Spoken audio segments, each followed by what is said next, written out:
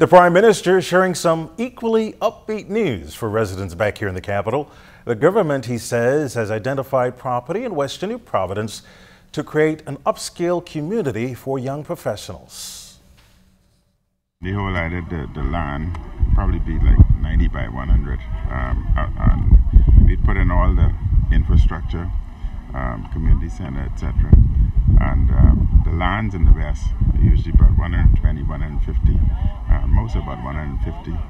We would sell it to the young professionals for about 50,000 or less, because it's really their land. Crown land is really the people's land. It's not individuals, the people, and we just want to ensure that the people receive their land. And we would allow them to. So the property, they purchase it at about $50,000. The property with all the infrastructure would worth $150,000, which means they would automatically qualify for mortgage and have their homes built without that great outlay that's prohibiting most young people from building today.